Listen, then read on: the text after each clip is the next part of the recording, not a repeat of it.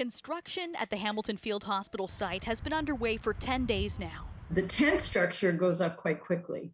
It's all the inner workings that take the time. So we're still going to be under construction for the next 4 to 5 weeks. Kelly Campbell with Hamilton Health Sciences is in charge of the infrastructure and getting this health unit up and running. She says it won't be until nearly June that patients will be treated here. We're targeting first patient May 31st. Right now, crews are working on metal scaffolding that will run the length of the tents. Through that will be placed all of the electrical wiring, all of the HVAC system, all of the plumbing lines, because we have to provide obviously power, water, air conditioning, and heat. That will take about 2 weeks' time, and then they will need to set up fire alarms, the nurse call system, and overall communications. Then we have a period of time where we'll be moving in equipment, furniture, medical supplies. Luckily, there have been no delays in getting equipment, and some is already in storage ready to go, but it takes the timeline to the end of May.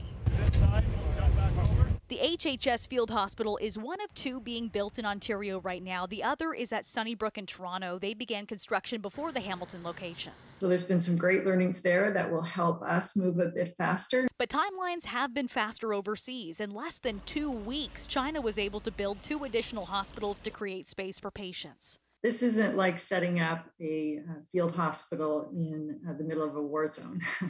This is setting up a field hospital on a parking lot, which required some site prep because it wasn't completely level. And Campbell says they required discussion with the city and fire department. The safety systems take some time to pull together relative to the requirements of our province. And it's going to be different in every country. The Hamilton Field Hospital is set to provide 80 beds, but it will be able to accommodate up to 100.